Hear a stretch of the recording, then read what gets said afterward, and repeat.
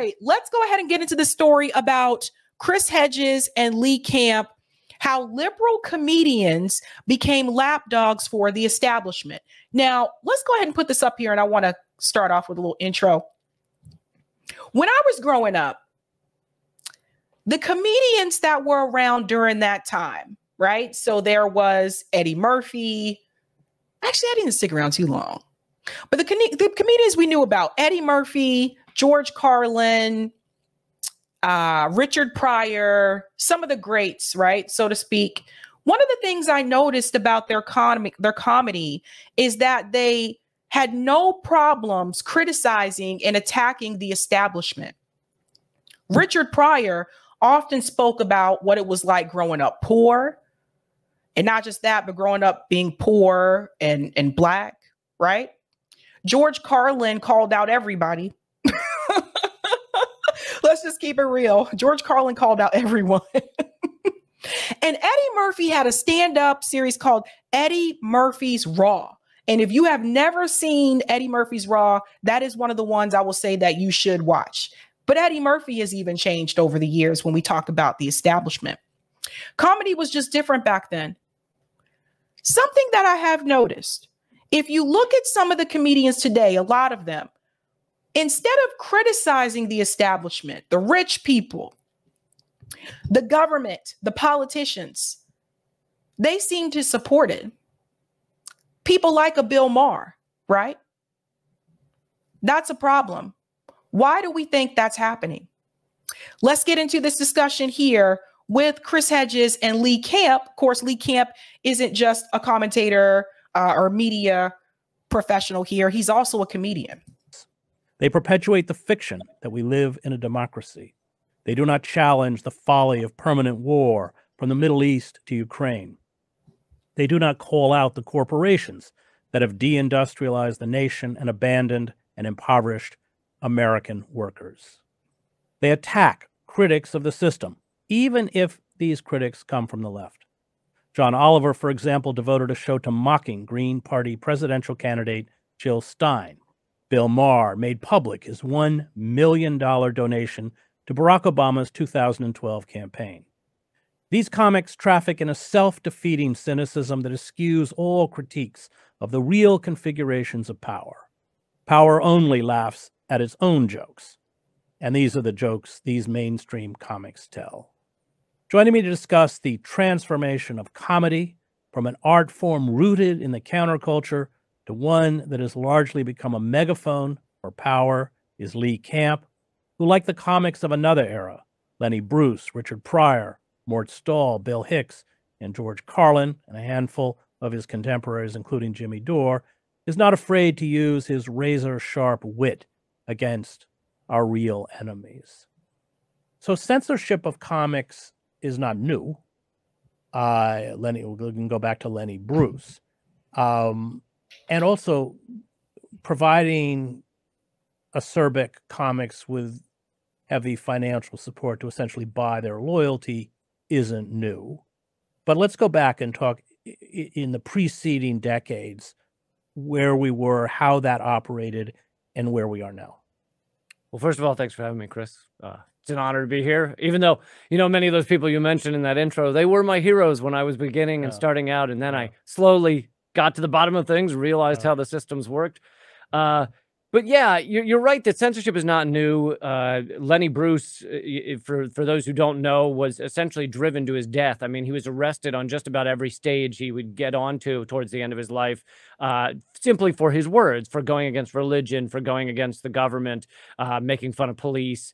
And he couldn't make a living. He was chased. They'd threatened his venues with taking away their liquor license, and he ultimately OD'd. But so this isn't new, but I think it's almost more insidious now, because there was a very select group of gatekeepers back when there were 3 TV channels, you know, and so in a way things have opened up. You can now have all this information, and it's so accessible, and it's comedians from nowhere can go viral on YouTube and things. But if you get far enough and your criticisms are strong enough, you are not going to be accepted into those mainstream outlets. You will be banned from them. You will get pushed out of the way.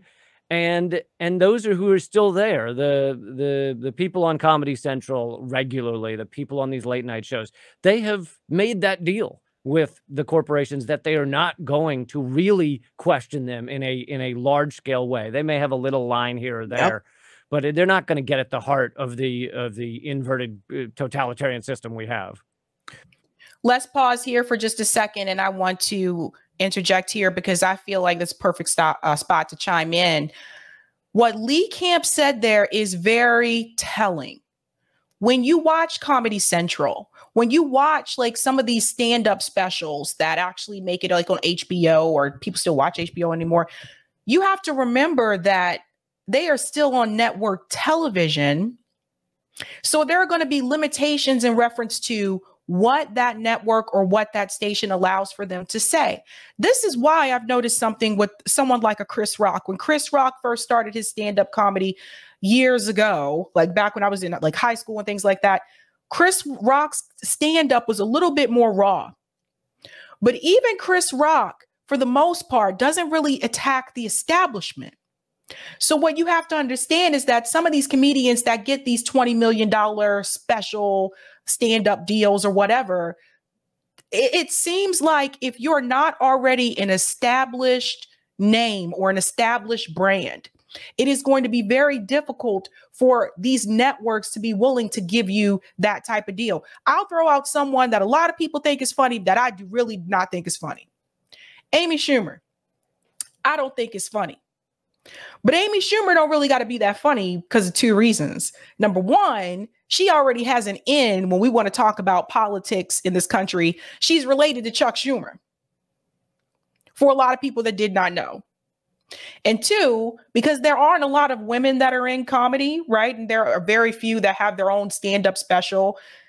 They kind of see it as though, okay, yes, she's going to be one of the women that gets to have that spotlight on her. But Amy Schumer already had an in when we talk about political space in this country. So are they really going to turn away Chuck Schumer's relative? The point that I'm trying to make is this. The people who are there in the spotlight that have these $20 million deals are not necessarily the funniest people. But today, they seem to be the ones that are more willing to go along with the establishment talking points that those networks and those stations will allow. And that is very important. I don't think we could see a George Carlin today. Do you think some of the things that George Carlin said during his stand-up, do you think that would be allowed? He would be given a $20 million like salary to do something like that on Comedy Central? I don't think it would happen. Let's go in. Talk about Bill Hicks. You were the one who had me watch Bill Hicks. Who's brilliant. Yeah, but he's an example of that. He's a real great example of, you know, his legend has grown. He was known, but not really famous in America when he died. I think it was 1994. He was pretty well known in Britain then, even though he was American. But his legend has really grown because he was saying things about our invasion of Iraq for the first Iraq war that held true for the second one. You know, how do we know they have WMD? Because we have the receipts. You know, those were his lines. And those were the type of things that ultimately did get him censored. His final Letterman did not air, famously, even though he taped it and they still didn't air it. But he said things that were so important, and he went after those corporations. He went after marketing and how it manipulates message. And he did it in a way that really brought large-scale audiences in with laughter. It wasn't like he was losing everybody and wasn't funny. He was tremendously funny. And so his legend has really grown, and he now ranks alongside, you know, George Carlin. Well, we should talk about Carlin because he appears to have had a pretty successful career and yet have held fast to that kind of, you know, ability to ridicule the real centers of power. Right. Yeah, initially, he had an incredibly interesting career because initially, and this is the way we talked about the gatekeepers a moment ago. Initially, if you were going to question things, the deeper things, you had to first get famous doing the clean comedy that was allowable on the Ed Sullivan Show and stuff like that. So if you're talking, you know, Richard Pryor and George Carlin are a few examples. They got and Lenny Bruce. They got famous doing that clean, nice family style comedy that they would allow on the late night shows or the, you know, the various shows. And then they started questioning themselves, and it was kind of too late for the system. Lenny Bruce was already hugely famous. George Carlin already hugely famous. But the system then realized Lenny Bruce was a risk, and they started chasing him and arresting him. Carlin, his big change was he realized he wasn't being himself. He wasn't being open. He was doing this clean comedy. And he had a very dramatic shift where he hated himself. And he switched everything, started using curse words on stage, which got him fired from all his Vegas gigs, lucrative gigs. And for a few years was barely earning a living. But then the culture turned around. All of a sudden, he got respected for being the type to push authority and push against these restrictions, and became hugely famous kind of again. But then he wasn't, at that time, he wasn't really going after kind of the endless war state or the American empire. Those weren't his criticisms. Instead, it was the cursing that was challenging, and went all the way to the Supreme Court. It was a Supreme Court case as to whether his curse words could be heard on our radio stations. But eventually, and I don't hear a lot of people make this point, and the reason he was allowed to do this was because HBO was a young new thing. It was subscription-based. There wasn't really subscription-based television happening before that much. And he was given these comedy specials where he wasn't accountable to any corporate ads. He could do, they put him up there because he was George Carlin. He did like 10 specials, and they just wanted people to subscribe. So I'll give an example with a very pressing issue that we've all talked about the past year and a half. The war with Russia and Ukraine, right? How do you think Comedy Central, HBO, let's even throw in Netflix as well, what do you think their position would be in reference to the stand-up acts that they hire to do these shows? Do you think that they would hire someone like a Lee Camp and let him talk about Russia and Ukraine? The only way you would probably be able to talk about it is if you're using the same narrative that is supported by mainstream media. Think about it. Even when I see it now, when people, comedians, and I watch comedy a lot, comedians, they talk about the war in Ukraine. They're not talking about it from the same perspective that Lee Camp is talking about it. They're not talking about both sides, the Ukraine side and the Russia side. No, they're using the same narrative that mainstream media is using. So even when we look at a conflict today, like the Ukraine war, those networks are going to be very particular about who they allow to come on or they give that deal to make those kind of jokes. So if you had someone like a George Carlin that was pushing back against the corporations, that was calling out the marketing, that was calling out the establishment, it was a lot different back then. You don't see that as much today. And this is something I really want people to start paying attention to. If you haven't noticed it, you don't see it as much today. You'll see people, Dave Chappelle calls out Candace Owens. He'll call out, he'll make fun of white people, he'll make fun of black people, he'll make fun of Dave Chappelle, picks on everybody. Does Dave Chappelle pick apart corporations? These are things to think about. Let's go on. He could swing for the fences and do whatever he wanted, and he did it until his death. And he put out some of these brilliant and scathing critiques of American empire, you know, jokes about how, oh, we're really good at bombing brown people. You know, those were the type of bits that America had never heard. And the reason he was allowed to was A, because he was famous before that, and B, because he was on a subscription rather than corporate based platform. Nowadays, HBO, however, is still not going to have people that, you know, question Israel, question the American empire. But there's also the issues with the advertisement, which is what Lee Camp was talking about. Again, they asked themselves, are the advertisers going to like this? Same thing with YouTube, right? YouTube has ads. Rockfin does not have ads. That's why you can get away with a lot more over there. But same thing. Will the advertisers like this information? Will they be okay with the message? Will they be okay with the narrative? That's what they're thinking about. But to Lee's point, when he brings up channels like HBO, this one of those subscription channels, even they are still more hesitant to allow that type of message to come through. If they weren't, someone like Lee Camp would be even more popular just for his comedy alone than he is, right now. So that's something to consider and think about. There's one more piece here I want to play. It seems that comics, because they have catered to corporate power, advertisers, laid off a serious critique of the Democratic Party, because it's a kind of one-sided comedy. I'm talking about the mainstream. They've essentially rendered themselves utterly ineffectual. And I think back to, there's a wonderful memoir by the Lutheran minister, Martin Niemöller, who finds himself in the Dachau concentration camp, I believe it was Niemöller, with the cabaret owners from Berlin, who savaged the Nazis in the cabaret shows. But of course, they weren't going after the ineffectual aristocratic government that didn't know how to handle the fallout from the Great Depression, or had abolished unemployment insurance. It was a very similar kind of, and because they were essentially working tacitly on behalf of the system, they didn't have any kind of real political impact. And I think you would agree that that's kind of an apt analogy for what's happening here. Yeah, people may look at these late night shows, Colbert, etc., and say, "What do you mean? They mock the rulers all the time. They may even, I haven't watched them recently. They may even make fun of Biden, but they're only, even if they're making fun of Biden and Trump equally, which they're not. It was far more heavy on Trump, but either way, they're making fun of these surface level critiques. So, he's acting dumb. He fell down.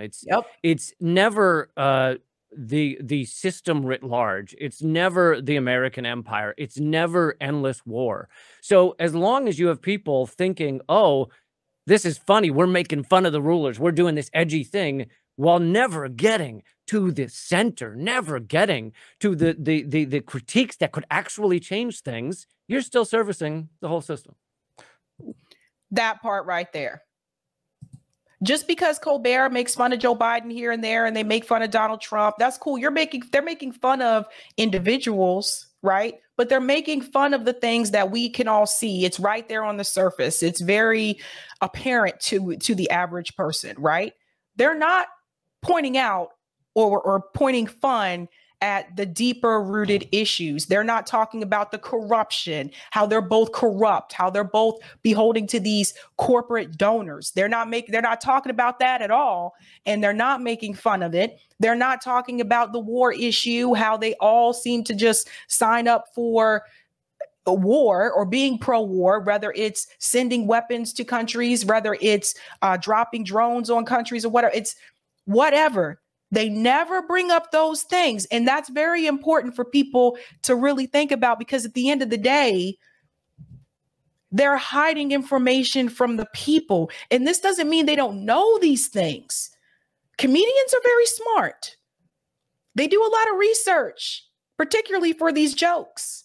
So it doesn't mean they don't know these things. They know these things, people, but they also know that if they want to keep their job, they're not going to discuss it on these networks. And I'll give you an example with someone like Arsenio Hall. When Arsenio Hall had the Arsenio Hall show, the producers would tell him whether or not certain guests should be allowed to come onto the show.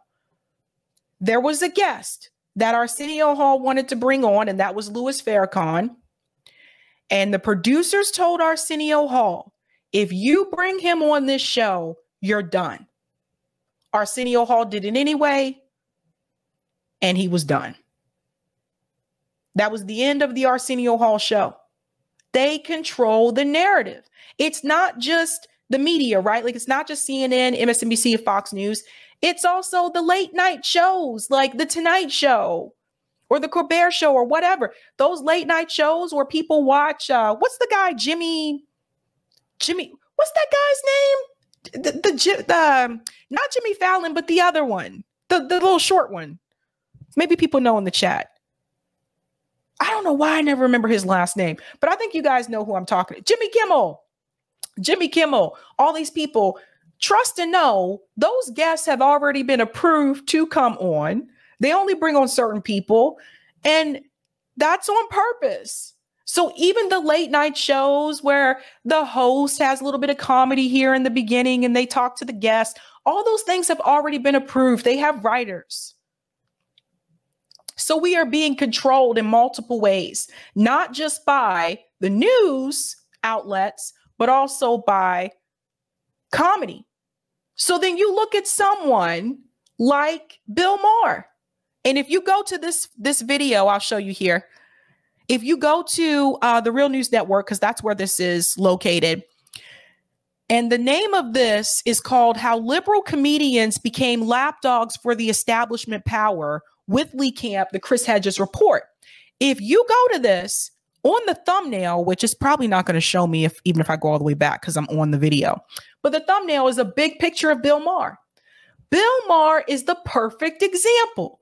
And Bill Maher is the perfect example because why? Number one, Bill's not that damn funny. Let's just keep it real. Bill's not that funny. But number two, Bill Maher doesn't just support the establishment. Bill Maher defends it. He defends corporate greed. He defends corporate interest. I saw Bill Maher on an interview recently, and he actually said, everybody's talking about this income inequality issue, this homelessness issue. I don't see it. Really? Bill Maher lives in Los Angeles, and you mean to tell me you don't see all those homeless people out on the streets? You don't see all the tent communities that exist in Los Angeles? Are you leaving your house and getting into your car with your own driver, and they're driving you everywhere, and that's why you don't see these conditions? Because based on people that I've talked to that live in Los Angeles, they see this shit all the time. So you live there, and you mean to tell me you don't see the homelessness crisis in this country? You don't see the income inequality issues. So what I want you to understand is I think that is a lie. I don't think that Bill Maher doesn't see those things.